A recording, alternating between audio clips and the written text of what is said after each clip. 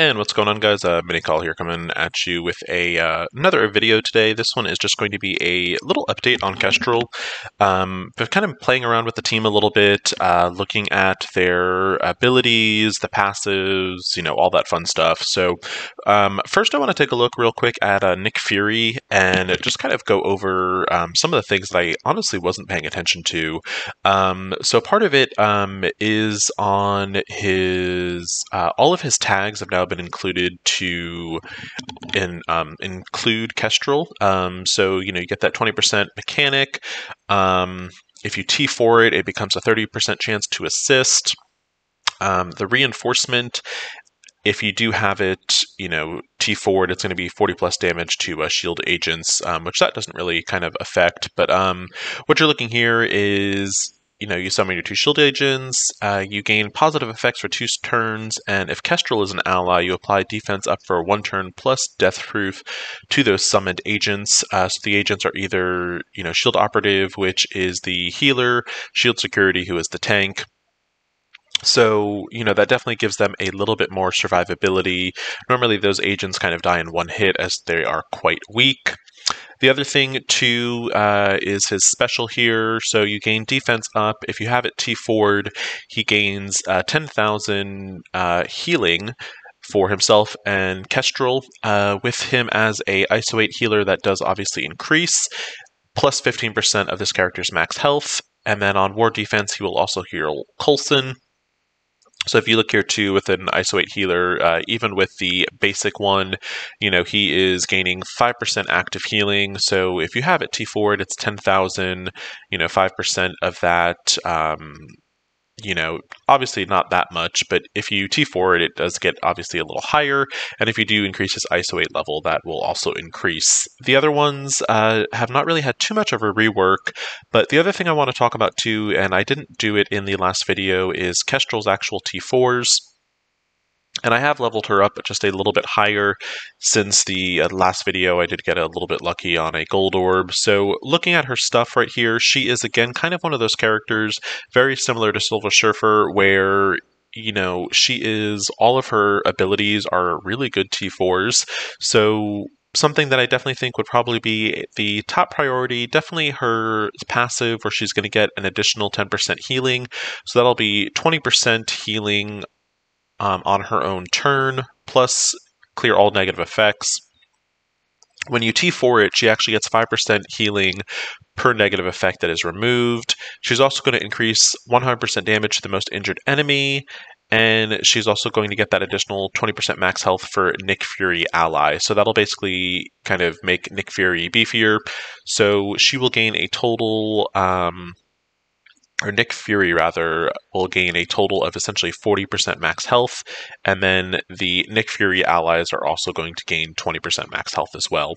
So 100% damage to the most injured enemy is pretty cool. That is basically going to be on her... basically part of her passive. It's a bonus attack, but if any enemy that has defense down is attacked, she's going to attack that most injured enemy for 400% damage if it's T4'd. So the passive, definitely phenomenal. Going on over to her ultimate, I think that is the next top priority for her. So when it is up to the T4, it actually does 600% piercing damage, which is insane. And she's also going to clear all positive effects from the primary target. The other thing too, when you have it T4'd, she's also going to apply defense down for 2 turns. And the cool thing about that is because of the way her kit works, whenever anyone is going to attack someone with defense down, she's then going to turn around and basically do her dimensional hopper and attack that enemy if you have it T4'd for 400% damage.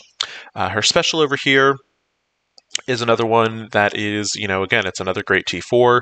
So, and it's basically for applying these defense down for 2 turns to each of the targets she attacks, as well as the immunity for herself for 2 turns. So, not only is she going to apply speed up and defense up for herself for 2 turns, she's then also going to apply defense down and immunity, to the enemy and then to herself. So again, another very, very strong T4. And then her basic over here, again, I'd say this is probably, with all the defense downs going, This would probably be the last one on my list, 2T4, but still a great T4, as whenever she does her basic attack, she's going to apply defense down for 2 turns to the primary and second target. And when looking over, just kind of real quick, if you look over at msf.gg, that kind of basically is a good indication of how that ISO 8 bonus attack is going to work. So when we kind of go in here and we look at that. Give me just a minute, y'all. Just kind of going in. All right, bear with me just a second, y'all.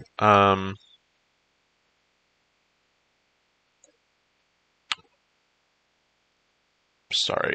So they don't actually have Kestrel on msf.gg yet, which is a little odd. But basically, the way that I would assume is her ISO 8 bonus attack is also going to apply the defense down for 2 turns. So when she is doing that ISO 8 bonus attack right now, it does 1 defense down, and the bonus attack should also do another one. So in theory, if she is doing that ISO 8 bonus attack, it should be doing it for 4 turns if she gets a bonus attack. So I'm going to go in real quick and just kind of do another fight. I did do a fight against the Wave 1 Avengers, and the fight actually went really well. Let's go in and we'll do another Wave 1 fight, and just kind of looking at some of the mechanics and how they work. Why I think this team composition with Shield Trooper and Shield Assault actually works the best. So the thing with, if you bring in either Shield Security, Shield Medic, or Shield Operative, you don't really have many characters that can apply that ISO 8 vulnerable, and you definitely want that kind of going on. So I'm going to slow this down just a little bit. We will start off with Nick Fury's ultimate. So he is going to summon, we've got he summoned 2, so we've got a Shield Security and a Shield Operative. You'll see here that they did spawn with Deathproof for 2 turns, as well as defense up for 1 turn. So what that's going to do is, normally, like I said, these characters would probably get one-shotted, and with them having Deathproof for 2 turns, that at least gives them the ability to survive 3 hits, where typically in the past they might only be able to survive 1. So we'll go in, we'll start it with Shield Trooper's ultimate, and you did see he's got that vulnerable going. So we're going to work on getting some vulnerables across the field. So I've got Shield Trooper as a skirmisher. The reasoning behind that is Shield Trooper is pretty cool in the sense where anytime one of his shield allies gets attacked, he is going to do a counterattack.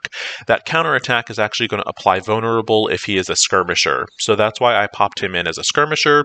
Shield Assault kind of goes without saying. She does AoE damage, so she is a raider. So let's go in now. We will get some defense downs on the field, and we will see how that kind of bonus attack with Kestrel and her passive kind of starts to work. So I did also turn on high graphics, so this is showing kind of the full graphics now for the team. You saw there she just did her ISO 8 bonus attack, which did end up killing Thor over there, so we don't actually have anyone on the team currently with defense down. So we are working on getting that up. I have Coulson set as a raider just because all of his attacks basically have an AoE component. Now we have here Captain America does have a defense down, so I just want to show off how Kestrel's passive works. So, and I can't actually do that because Hulk is taunting, so we will go ahead, we'll do her special ability, get the healing going. So what would happen is if we did do an attack, which let me see if that triggered. Okay, so a ISO 8 bonus attack or a counter attack does not trigger that defense down mechanic. So that's a little interesting. And weirdly enough, Skirmisher did not... I have to triple check, but Skirmisher did not apply the vulnerable like it should have.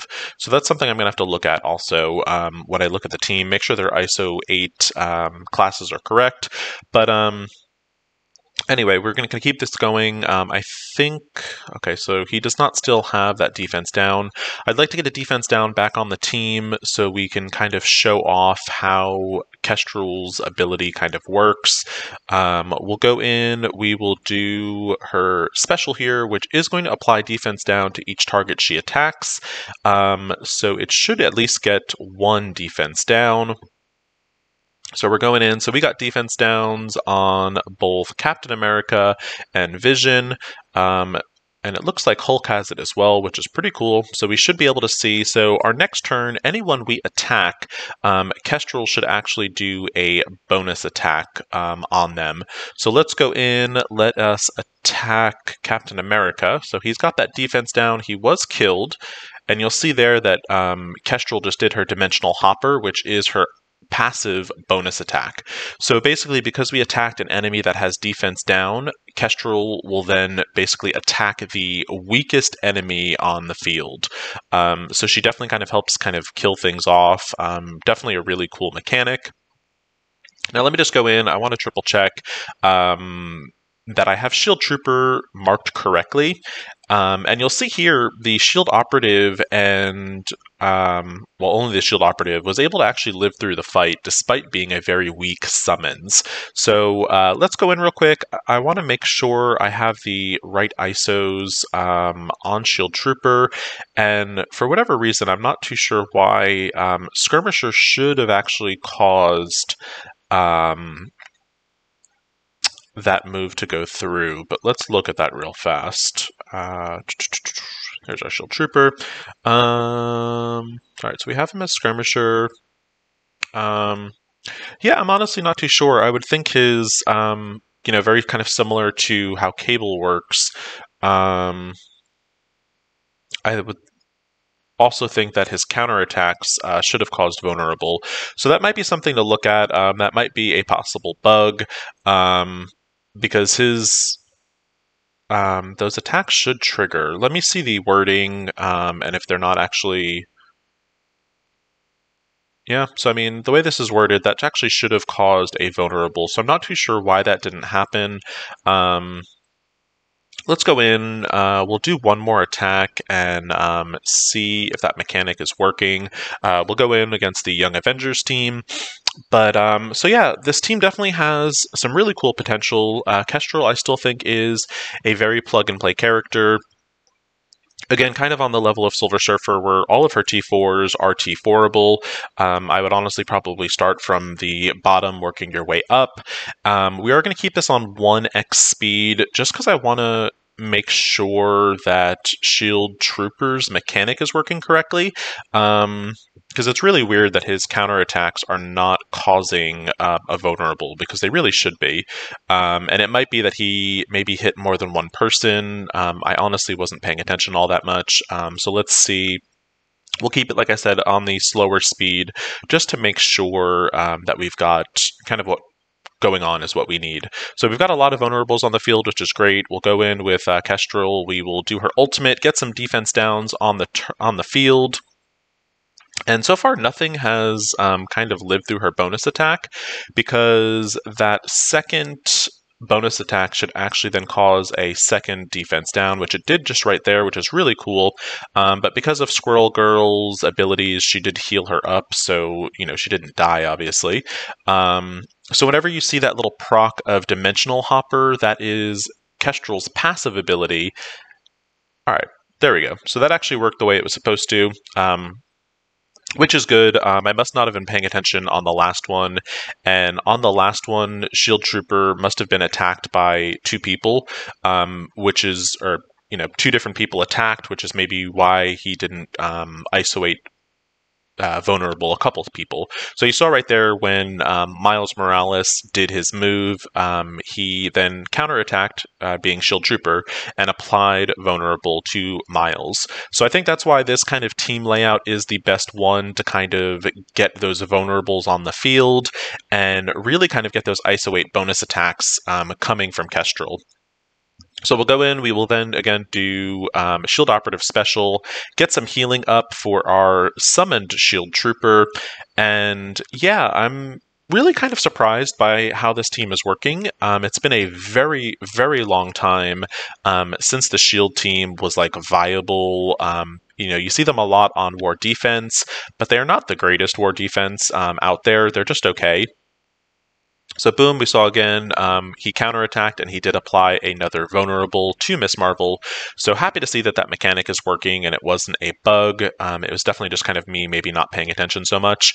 So again, we've got attacked. So again, Shield Trooper should attack her and put a vulnerable on her as well as soon as Miss Marvel is done doing her assists. So boom, we've got that vulnerable from the counterattack. So really cool that that is working. I think that is the way you're going to kind of get the maximum amount of vulnerables on the field. And we just had her kind of wipe out Miss Marvel and Miles over there. So yeah, this team is definitely kind of performing much better and playing with them a little bit. This definitely, I think, is the most optimal if you are going to run a shield team. I think this is the most optimal way to do it. I don't think for right now, and I'll have to look at it a little bit, but I don't think placement is as important. I've kind of got Kestrel and Coulson in the back, and then these two up front. So those are my updated thoughts on Kestrel, as well as her T4s. If y'all have any questions, feel free to reach out. Please like and subscribe if you did find this video helpful. As always, thank you so much for watching, and hope you're having a good one.